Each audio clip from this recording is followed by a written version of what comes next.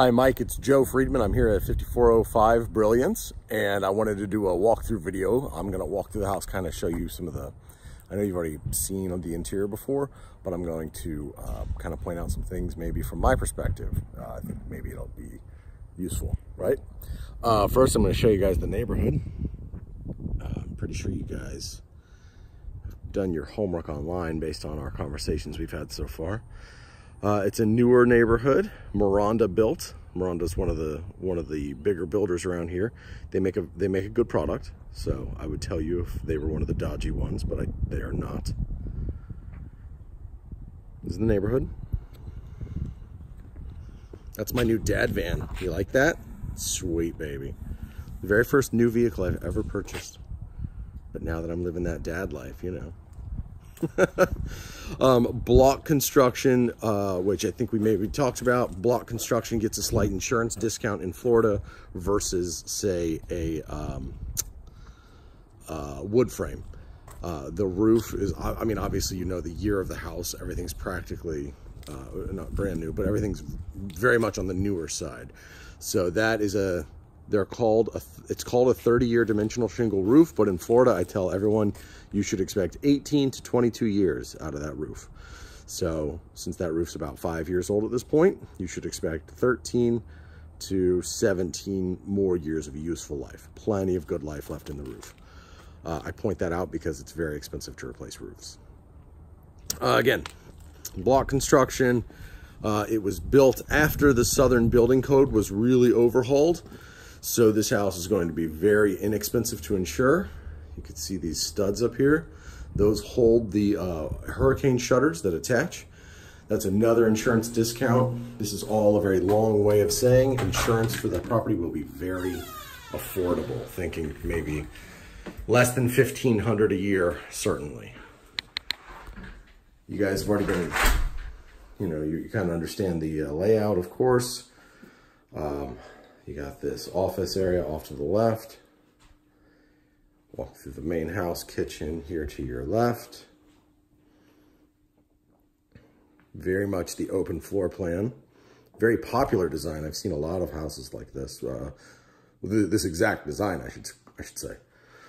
Garage through there, standard 2-car garage, but I will be the first one to tell you, if you're like a big garage guy like I am, you will be disappointed because this is what a 2-car garage is in Florida. You're never going to get 2 cars in a 2-car garage in Florida.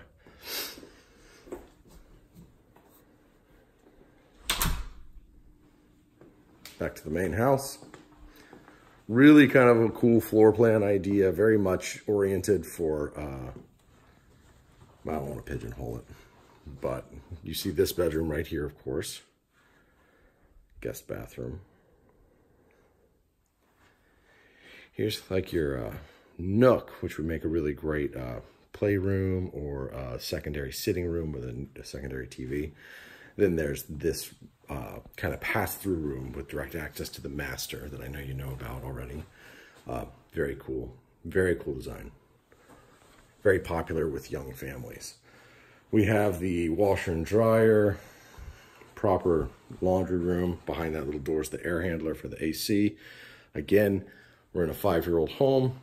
I tell everyone to expect 12 to 15 years out of your air conditioning unit if you maintain it, meaning you're getting annual service and you just overall take care of it. Again, the reason I point that out, because just like a roof, they are expensive to replace. So you could feel pretty good that you've got probably, you know, a minimum of 5 more good years out of that unit. Large master bedroom. There's your pass through to the nursery in this case. Large walk-in closet. Not a huge walk-in closet, and it certainly doesn't, they're not doing themselves any favors based on how jam-packed it is, but it is a good-sized walk-in closet. Here is the master bathroom. Countertop height sinks, meaning it comes up to about my waist. It's nice, very popular, definitely a thing that you see in modern homes and modern bathrooms, because you don't have to bend down as far when you're shaving or just brushing your teeth or whatever. It's a more comfort-oriented counter height. Got your tub there. Certainly worth appreciating that you have floor-to-ceiling tile in the tub, in the shower. I do like that. And we've got the tall ceilings and you know, all the other things that I think you can kind of see in the video. Back porch, which is just kind of a little corner of the house.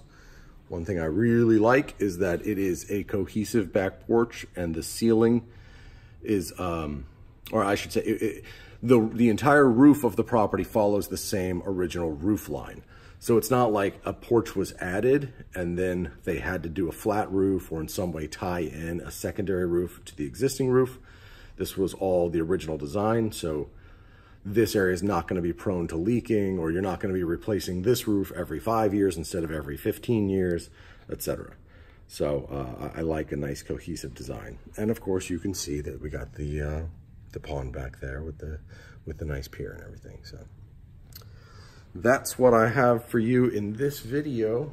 And now I'm gonna call you, and we're probably gonna talk about a lot of this stuff, and we'll go from there. All right, I'll talk to y'all soon.